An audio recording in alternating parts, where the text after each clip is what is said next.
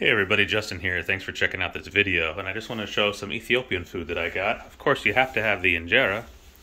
And then here we have some gored. That's like some beef cubes and some really nice seasoning. And then here I have Yeasa Kitfo. This is like a fish Kitfo. So it's just like sushi. I mean, both of these are really like sushi, kind of raw.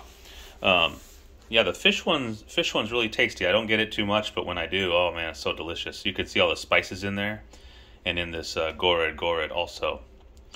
Now the presentation's not that great for takeout, right?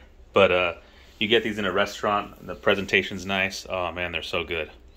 Anyways, that's my suggestion to try this Ethiopian food. So again, you have injera, a kitfo. It's a fish kitfo. Yeasa kitfo. Asa is fish. And then a gored, which is just beef cubes. So anyways, this will be my lunch and probably some lunch tomorrow too, I'm sure. So, but thanks for checking this out, and I'll see you next video. Bye-bye.